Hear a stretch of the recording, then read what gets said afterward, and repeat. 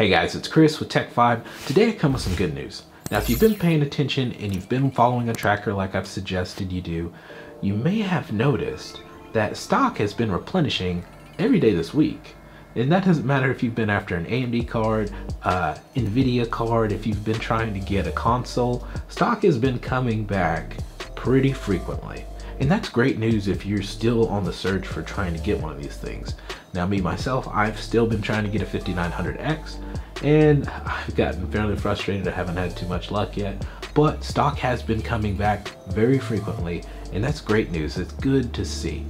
Now I can't speak to the quantity of things because I really don't know how much is being released, but I do know that it is being released. And that's good to see. If you're not following Newegg on Twitter, definitely do so. Turn on the notifications.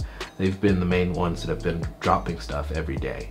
With that said, Nvidia is also positioning themselves to actually release even more stock using another manufacturer, which we're going to talk about. Now, also, I do want to say I have given up my search for the 3080. I did decide that I was going to move from the 6800 XT to the 3080, but now I'm going to be going for the 3080 Ti. And we got some news about that today. Let's get into it. According to PCInvasion.com, it looks like Nvidia may be striking a deal or has struck a deal with Samsung.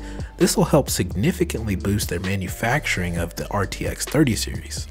Now I know the RTX 30 series has been a terrible experience for so many people, and the same could be said about the GPUs that AMD has produced. It's just been a terrible experience all around. Even though it has been so bad, it looks like stock may begin to pick up much more rapidly. I mentioned briefly that Newegg has been getting stock daily or showing stock daily on their website, and that's great to see. It looks like Nvidia is taking it a step further in working with Samsung manufacturers to produce even more cards. So what does this mean for you and me if we're trying to get these cards? Well, it looks like it means that this debacle, this horrible launch that we've dealt with, is about to be over. It looks like we won't have to deal with these scalpers any longer, and it looks like a lot of these scalpers are going to be losing money on the inventory that they can't sell. I really hope that they do, because this has just been a terrible experience for me trying to move to the YouTube tech reviewer space. It's just been very difficult trying to get a hold of anything. Now to stay on track here, it looks like Nvidia may be using Samsung as well for producing the RTX 30 Super series, which I don't have too much information on just yet, but it looks like they're going to be run on the same 8nm process, which, you know, I wouldn't really expect it to be too much different, but who knows what exactly these things are going to consist of.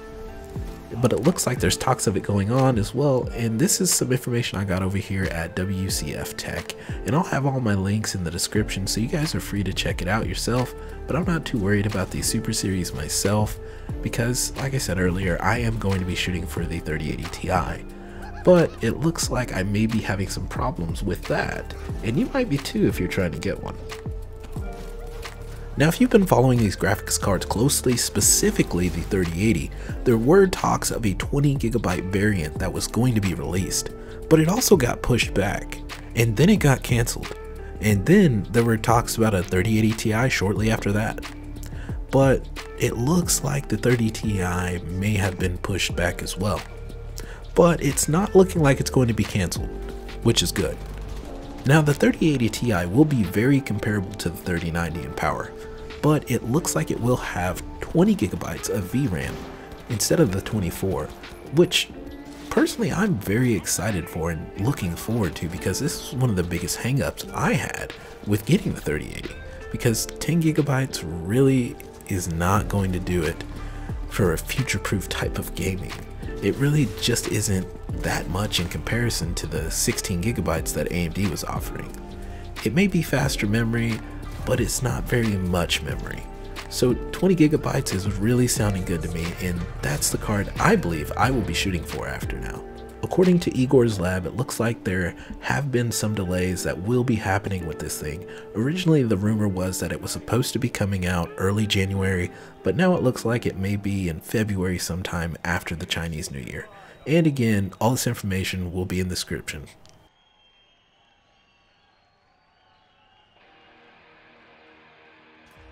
Are you guys enjoying Cyberpunk? If you're playing it, are you having a good experience with it? Is it running good on your system? I stated in another video that I would possibly be releasing a video on how to improve the performance of Cyberpunk on your PC. So I don't know, I'm kind of trying to poll real quick, guys, so let me know if you guys are interested in that video, and I'll go ahead and make it if you guys are. Shout out my Patreons real quick, guys. I appreciate you. Thank you for the support. It's definitely appreciated. Thank you, thank you, thank you. That's gonna do it for the video. As always, if you do have any questions, concerns, confusions, whatever it may be, don't hesitate to ask. I don't mind helping, I promise, guys. I'm really trying to build something for you guys here. I hope y'all want to be a part of that. A simple like, share, subscribe, comment, they go so far for the channel. It really helps me continue to grow and do better. If there was something you didn't like, thought I could have done better, whatever it may be, please leave a thumbs down. Just let me know what it was so I can continue to improve and do better. I believe in that. I'd like to do that. With that said, I hope you can like, I hope you can subscribe. And if not, well, I hope to catch you in another one. And remember, it's a vibe, a tech vibe, specifically. We'll see you.